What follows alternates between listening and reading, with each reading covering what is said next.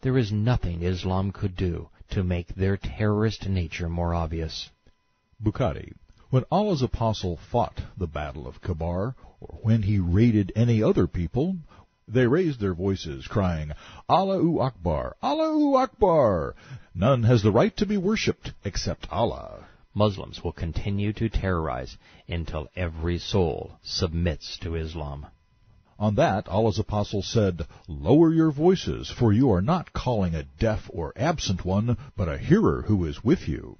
On that he said to me, O Abdallah, shall I tell you a sentence, which is one of the treasures of paradise? I said, Yes, O Allah's apostle, let my father and mother be sacrificed for your sake. What an utterly perverse and odd thing to say. He said, It is, that neither might nor power, but with Allah. Then why, pray tell, did he require militants to kill and pillage for him? Tabari and Ishaq. So Muhammad began seizing their herds and their property bit by bit. He conquered Khaybar home by home. The first stronghold defeated was Naim. Next was Khumus, the community of Abi Hukaik. The messenger took some of its people captive, including Safiyah bint Huyay, the wife of Kinanah, and her 2 cousins. The prophet chose Safiyah for himself.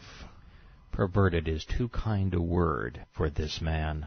He became the first serial rapist to call himself a prophet.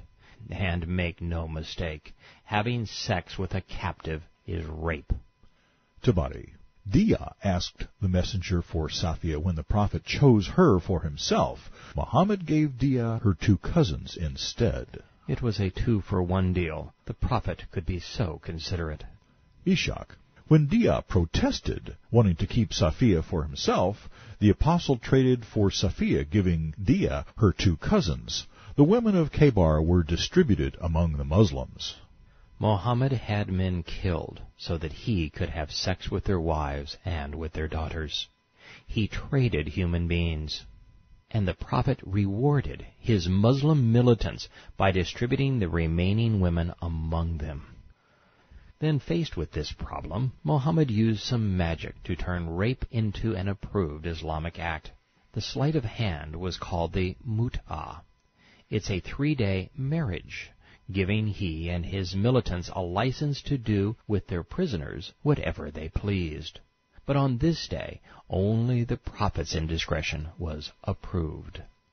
Bukhari. On the day of Khaybar, Allah's apostle forbade the Muta, or temporary marriage.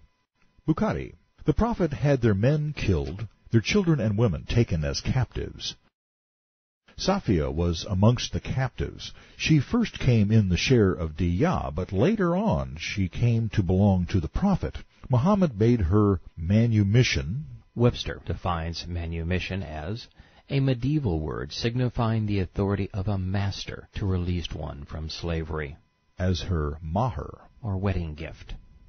Translated into common English, Muhammad performed some Islamic hocus-pocus to make non-consensual sex seem moral. And that's all Islam ever was. It was just an act, an Oscar-winning performance by one of the great con artists of all time. The Bukhari tradition winds down with these words. The captives of Khaybar were divided among the Muslims. Then the messenger began taking their homes and property that were closest to him. The prophet was busy establishing Islamic Sunnah, or custom on this day. Ishaq.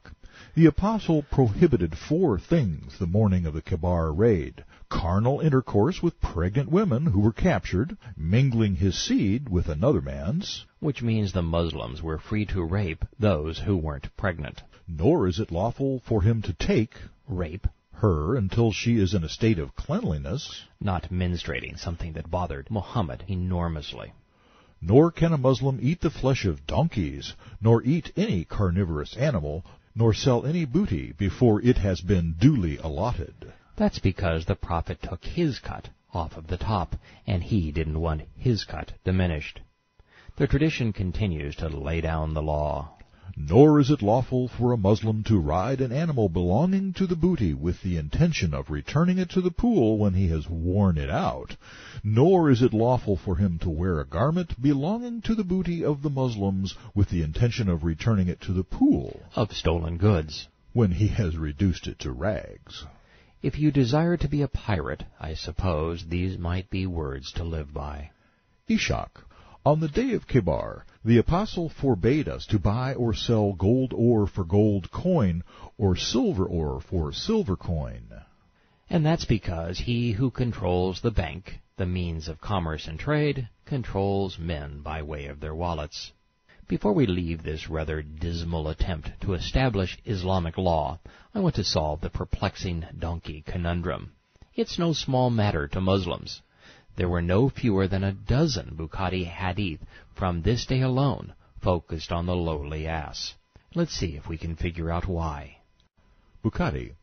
On the day of Khaybar, Allah's apostle forbade the eating of garlic and the meat of donkeys. That wasn't much help. All it did was demonstrate that Muhammad was a fool. Garlic is nature's best antibiotic, and thus should be consumed. But Muhammad wasn't much of a medicine man. This trio of prescriptions tell the tale. Bukhari. The climate of Medina did not suit some of the people, so the Prophet ordered them to drink camel urine as a medicine. And when that made them even sicker, he said, Bukhari. I heard Allah's apostles saying, there is healing in black cumin for all diseases except death. And lest we forget, Bukhari. Allah's apostle said, if a fly falls in your drink, dip all of it in the cup and then throw it away.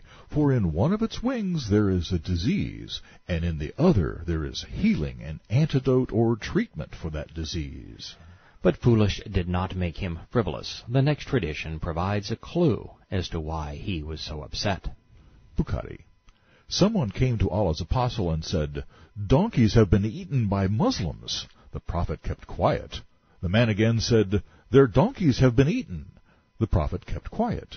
After the third time, the Prophet ordered his caller to announce, Allah and his apostle forbid you to eat the meat of donkeys. Then the cooking pots were overturned while the meat was still boiling in them. I discovered this clue when I read Bukhari, Volume 5, Book 59, number 531. We were afflicted with severe hunger the day we raided Khaybar. When the cooking pots were boiling and the food was ready to eat, the announcer of the Prophet said, do not eat anything, especially the donkey meat. Turn your cooking pots upside down and throw it away. We realized that the Prophet had prohibited such food because the Khumus had not been taken out of it. The Khumus is the Prophet's share of all booty seized by Muslim militants. The donkeys belonged to the Jews. They were beasts of burden used to till the fields and carry crops to market. Thus they were a spoil to be divided, with Muhammad getting the largest share. And he would rather see his people starve than renounce his claim to stolen property. The first Islamic historian and biographer each report a hadith along the same lines. Tabari and Ishaq.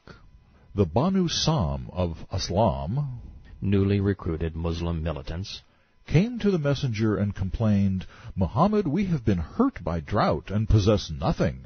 Although they had fought for the Prophet, they found he had nothing. He was willing to give them. The apostle said, O Allah, you know their condition. I have no strength and nothing I want to give them from the booty I have stolen. So conquer for them the wealthiest of the Khaybar homes, the one with the most food and fat meat. In other words, steal your own booty. You'll starve before I share any of my confiscated wealth with you.